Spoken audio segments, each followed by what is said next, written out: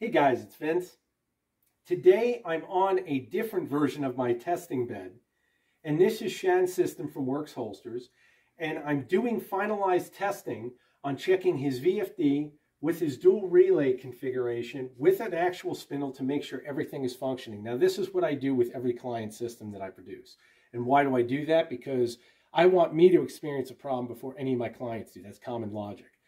That being said, after going through all this, I thought to myself, one of the biggest questions that I continuously get asked is how do I diagnose, or just for that matter, check PWM voltage on a G540, or for that matter, any drive, because all of this information is applicable to any driver, meaning any stepper drive, servo drive, whatever it may be, or breakout board that utilizes PWM voltage to actually manipulate the speed of your spindle. So I pulled out the multimeter, and you can see we've got that right here. It's Fluke 179 True RMS. I set everything up just as I would do the typical mock-up.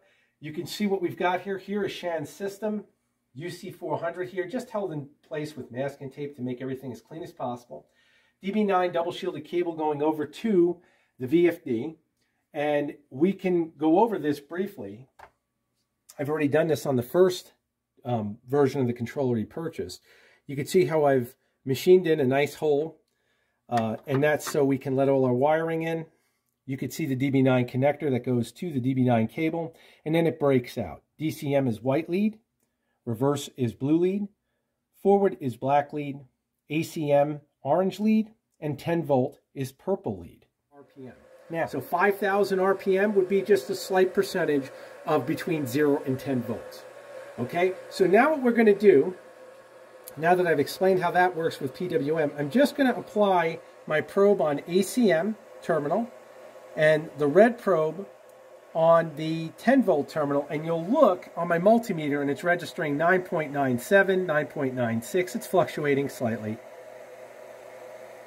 And you can see we're essentially getting 10 volts output from the VFD. Okay? Now why is that important? It's important because this 10 volts from the VFD is actually going to be feeding into the G540 so that the G540 can step down that voltage accordingly to whatever RPM we decide to run within Mach 3.